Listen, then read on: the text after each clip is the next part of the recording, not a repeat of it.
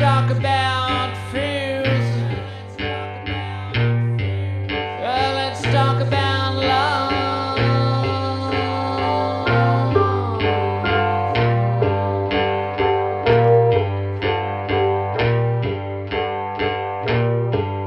Yeah, I got fears, but I ain't got no love.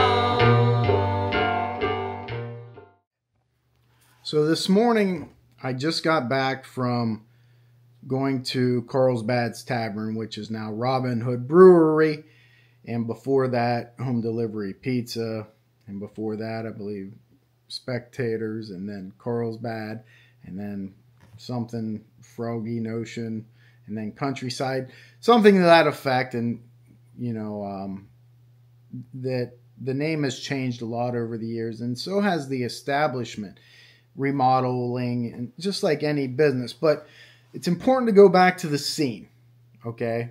And I hesitate to say scene of the crime, but I'm pretty confident a crime took place there, whether it was an abduction, a kidnapping, and she was removed from there, or whether she died there.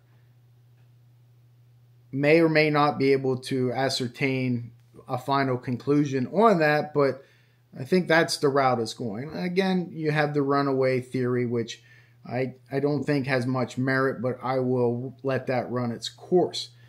So for me, it's different than a lot of other investigators. Some investigators that I've met, they have no interest in going back to a crime scene. If they do, that's cool. If they don't, it doesn't matter. But for me, it's imperative. And I speak about this a lot because it's just something I really believe in.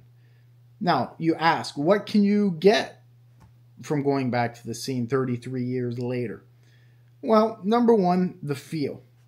Now, you know I don't believe in psychics and things like that, but I do believe in like a feeling, like a gut feeling and atmosphere.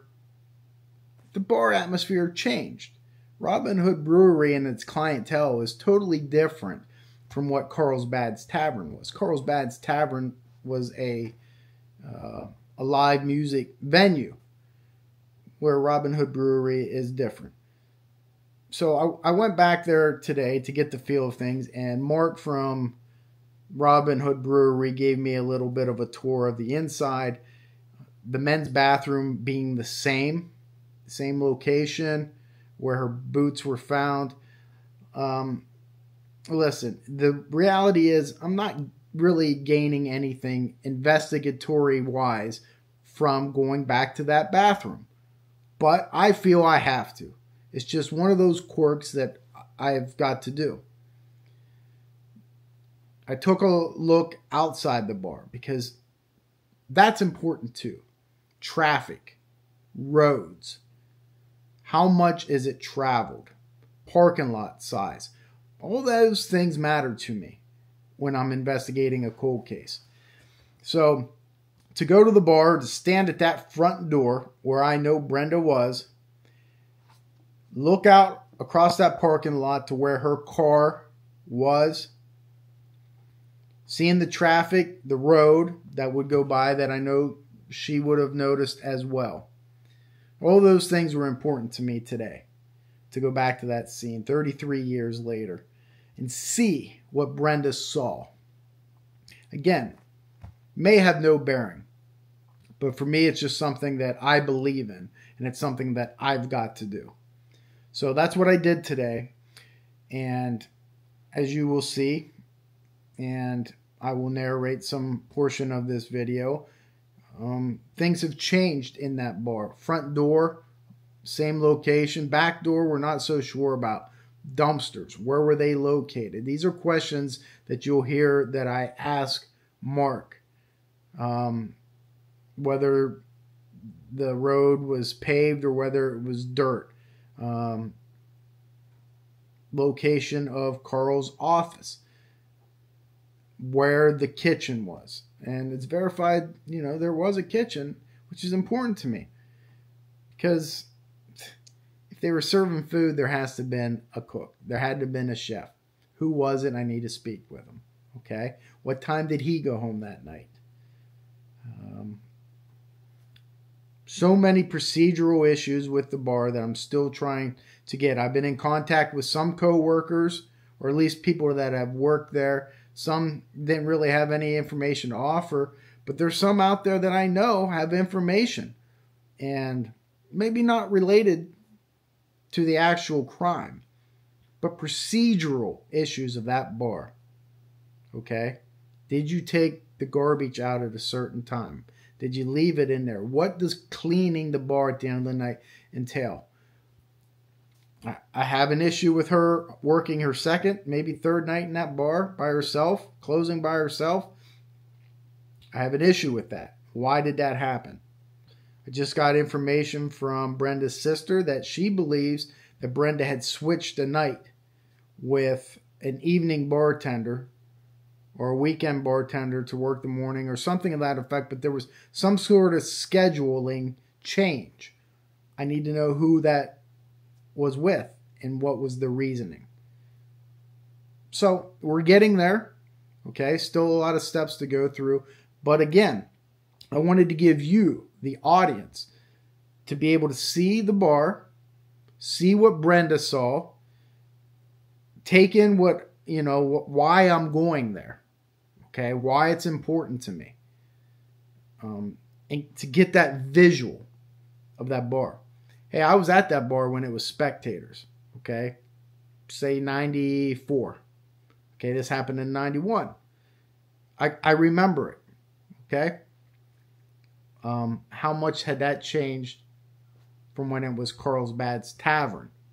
Mark will clue us in on that, and a lot of other key information, good information to have about the layout of that bar, the clientele, so important.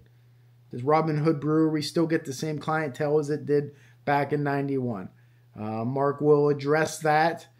And you'll hear me ask question about, hey, is there a factory around here? Zero metal. Things like that maybe work a 3 to 11 shift, and those workers would come in after work to drink. Well, yeah, we have to know that so we can go back and get records from those factory workers and find out, if there's a nefarious character that's working there that we need to know about. So that's what I did today, going back to the bar, and I'll let you watch, observe, and listen to what Mark has to say. Check it out.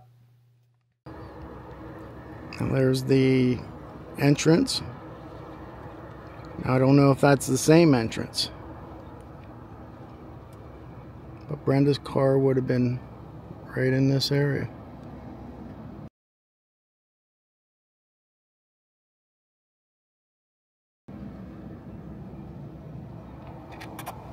That was 30-some years ago, too. Sure. So we're standing at the front door entrance, and this would have been where Brenda's car would have been parked. And we're here with Mark Lambert, right? Yes. And Mark is going to give us a tour of how the bar was back then, 33 years ago, that he remembers, and the remodeling of it today. So if you could just walk us through. All right. I appreciate it. So we're coming in through the front door. Okay. So the bar would have been over where our dining room is now. The bar would be against the back wall. And it would have been, if my memory serves me right, like a U-shaped bar back here with some seating. Okay. And then the restrooms were where the restrooms are. We didn't change that at all. Okay. So we'll come back here to the restrooms then, because that's going to be important. And then if you would have walked down here, you would have went down to a lower level, 2 or 3 steps down into a lower level, where they would have had a dance floor, would have had bands, what have you. The kitchen would have been off to the right over here. And then where this wall is here for the bar wouldn't have been here, it would have went to the back of the building. Okay. So it would have been bigger this way, but this would have been cut off a little more for the kitchen. Okay. So kitchen over here. If they had bands, yeah. Like the stage would probably be, I guess, over in here. I remember, I think the stage was off to the back here. Yeah. Like I said, 33 years ago. Of interest to me would be a back door. Where would that have been at the time? I know they would have had to have one for codes, right?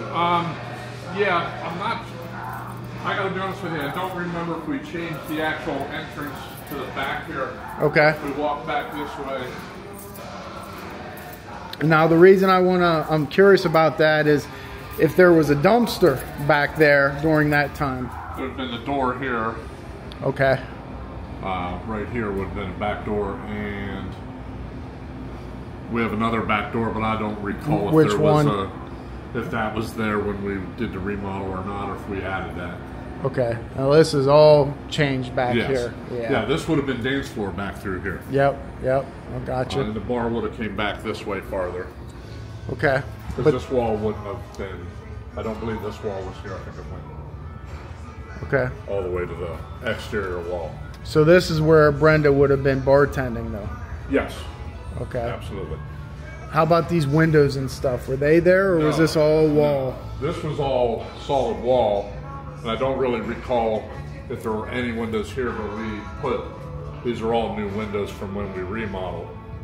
Gotcha. But I don't know if there was any windows there. Okay. How about traffic? What is this, 550 out here? And then you have a road here. I mean, is it basically the same as it was back then? Exactly the same layout. Okay. How about the building across the street? That would have been there. That used to be a roller rink years ago. Back when it was Carlsbad, I don't recall if it still was a roller rink, but it was a roller rink at one time. Okay. Good to So know. everything really is not much has changed. How about this parking lot across the street? That would have been there for the roller rink. So that would have been here in 91. Yes. Okay. Now, how about Interstate 80 is probably 5 miles away, 10 miles away. Do you? Probably less than 5. Okay. Yeah. Do you get truckers here? Do they come here with their big rigs and maybe park over there? Not too often. Now, I don't know back then if they would have got that business, but they would have been able to park across the street here. Okay. But today? Today, not that often. Okay. Good to know. Good to know. Yeah. Okay. Yeah, it's a big difference in here than what it was then. Whole different vibe. Correct. They were, but the toilets and everything was facilities pretty much in the there. same spot. Okay. So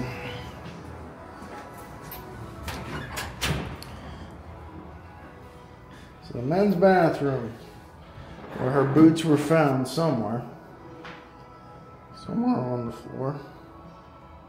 But all this it's remodeled, but it's the same location. Same location.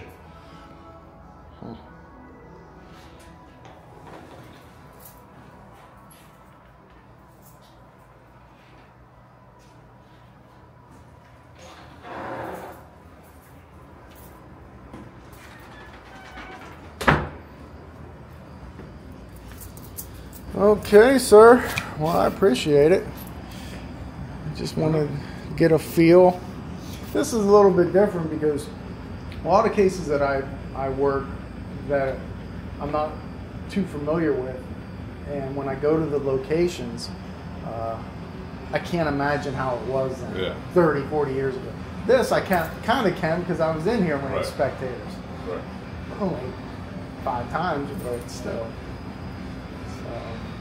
But roughly the same, a wall or two here or there where there wasn't one, but it's hard to imagine something like that. Yeah, I'm trying to go back to when it was. I was in it more when it was spectators versus Carlsbad. I might have been 1 or 2 times when it's Carlsbad Tavern. Yeah. Probably showed up to see a band, to be honest with you. Yeah, that's what they were known for. So. Yeah. Alrighty. Yeah, known for that. And if you wanted to get in a fight, it was a good spot to be hanging out. Yeah. Well, it's a great establishment, so I appreciate you taking the time. No problem. On a Saturday. Well, my son does all of my preventive maintenance, so he's in doing filters for all the equipment today. So I was going to be here anyway. I see. I'll ask you this question. You probably don't know the answer, but maybe because things are different. But let's say let's say this opened up at 11 a.m. Right. It was Carlsbad Tavern every day, 11 Right. a.m. Some people are saying that Brenda, she closed. She was supposed to close, so it was 2 o'clock in the Okay. morning. But she was back in here, supposed to be back in here at 6. That's a little early. That's what I thought. I would think, but listen, we come in, we open at 11. The first person gets here at 9 to Okay. get open. 6 is, I don't know what the hell It's she'd be doing. overkill. I don't know what she'd be doing from 6 to 11. That's 5 hours to get opened up. Right. I'd take 4 of it and take a nap Yeah. if I was here till 2 and then get up and open it up. So, Okay. you know, being in at 6, I think that's, Well, how about that she was, it was only like her second or third night. So she's closing by herself. Is that a big deal? yeah. It is? Yeah, yeah. I would never. We have a policy that there's one. Nobody's ever here by themselves. In other words, if a manager's doing their end of paperwork, an employee or 2 stays with them and they all go out the door together. And that's been I've had that policy ever since I've been in the business. You don't ever leave anybody alone. It just. Would somebody that's trying to save money, obviously, like, hey, well, let's just have one person. Or that, or just didn't care enough to care about. Okay. You know, didn't think of it that way, however you want to put it, but. How about it being a Tuesday? How much business do you think they would have had on a Tuesday night? It's hard to say.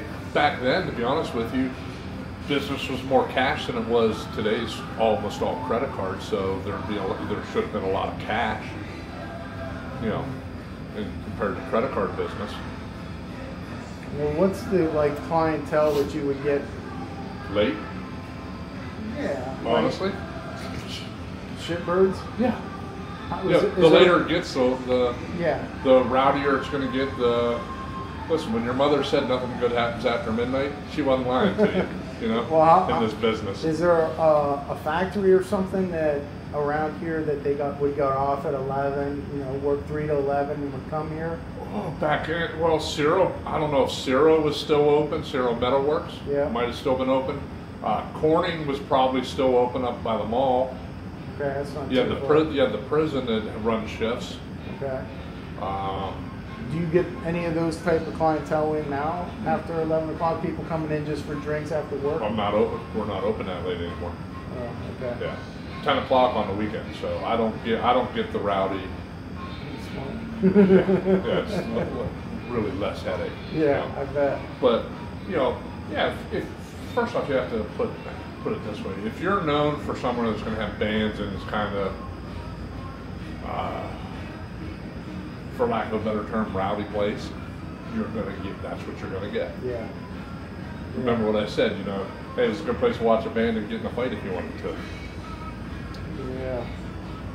Okay. So, you know, I don't know, but like I said, I wasn't in here that often, so you can't. It's hard to say what they would have had, or you know what I mean. But, Yeah. But yeah, 11 o'clock at night, if the place is busy with people drinking, you're starting to get to that point where okay, this is about to get fun. Right. You know, I mean, look at State College. They're having state patty days. They got state police and police from other jurisdictions all over the place in here for it. Yeah. You know, add alcohol, you'll have fun. Yeah, it turns some people a different way, that's for Yep, sure. it does. But you know, I mean, I could assume she would have a lot of cash, just because people nowadays use way more credit cards. My credit card business is probably 90%. Okay. On any given night. On a Tuesday night, they could have been dead, they could have been packed. So who knows? Yeah. Okay. You know, but back then too, you also had more places to go. Now this is the field where the tip said that she was, and she was missed. The road going right up by it.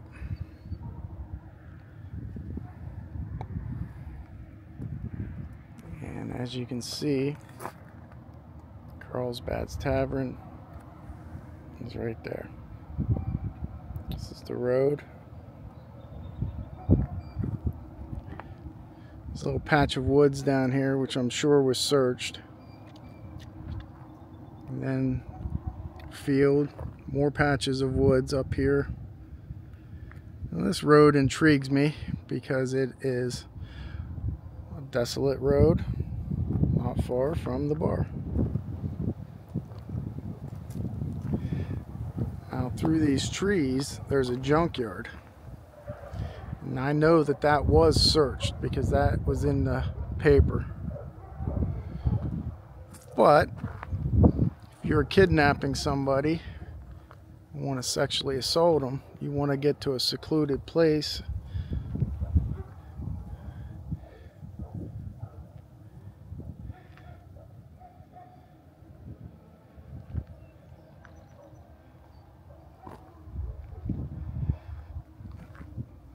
Fields.